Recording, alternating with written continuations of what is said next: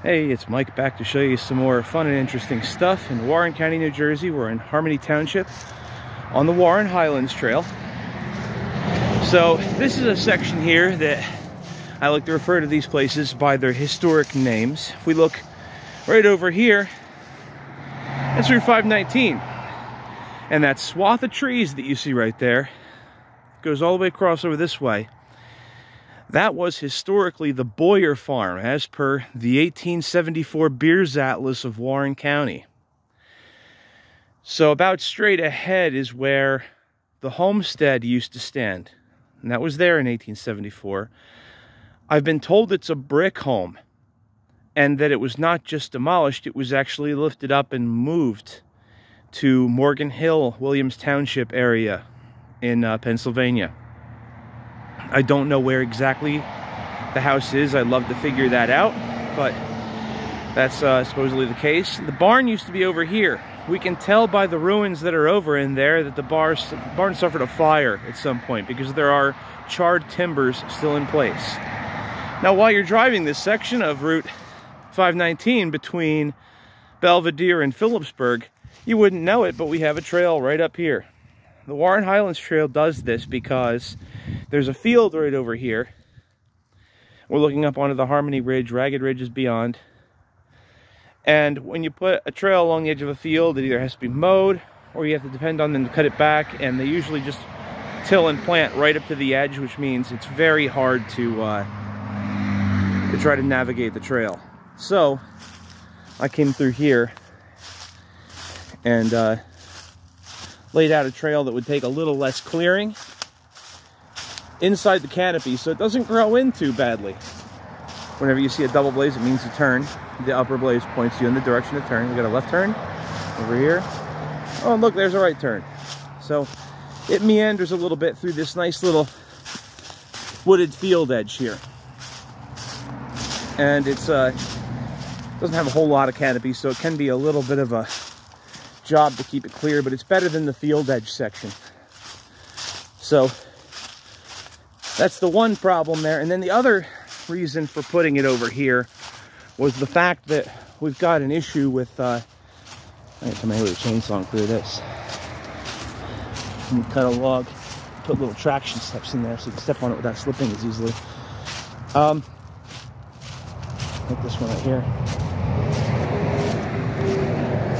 So this was an old field access road, but at some point they started dumping stuff down it.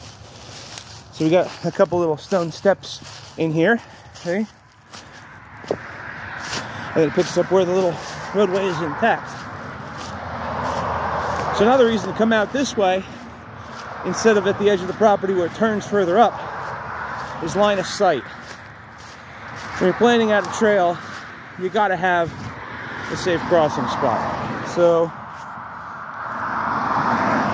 here, good line of sight in both directions. So you can come walking on through without having to worry about getting hit.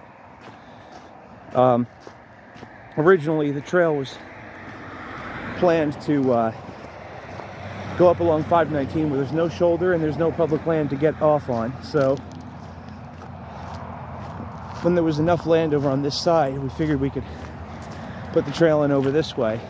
And we first scouted this in 2020. Came out through here with two friends, Deidre from Parks and Dave Deck, who's the head of the Warren County Planning Department. Deidre is always game for anything that's going to help the parks, and Dave, even though he's the head planner, I like to make fun of him a lot, but he's no milquetoast or anything. He comes out here and he actually helped to drag all the branches off while I was cutting them, and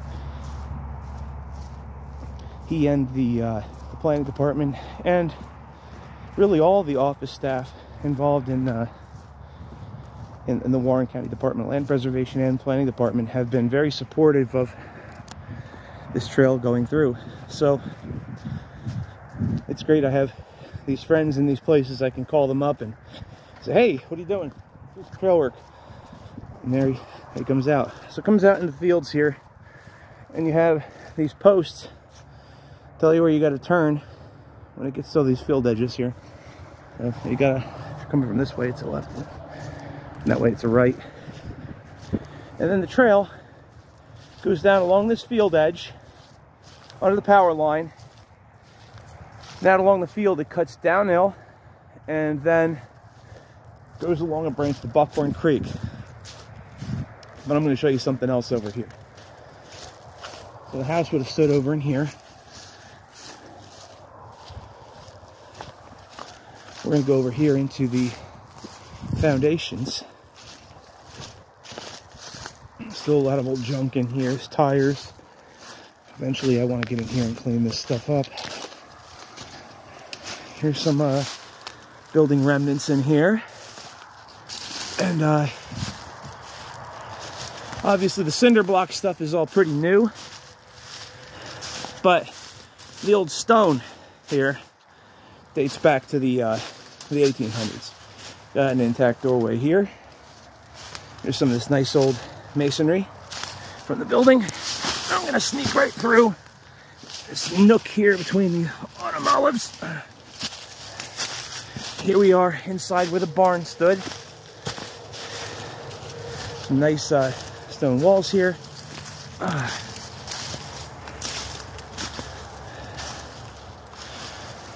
And over here is the cool stuff. Right here is the old root cellar.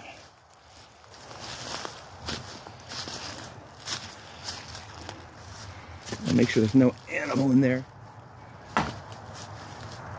Whoa! Hello. All right, we're clear here right now. So it's almost like a corbelled style roof in here, arched, and it's a beautiful remnant of the old farmstead that used to be here. So there you have it. This is just off the Warren Highlands Trail, and again, this used to be part of the Boyer farm as per the 1874 Beers Atlas. Very cool stuff.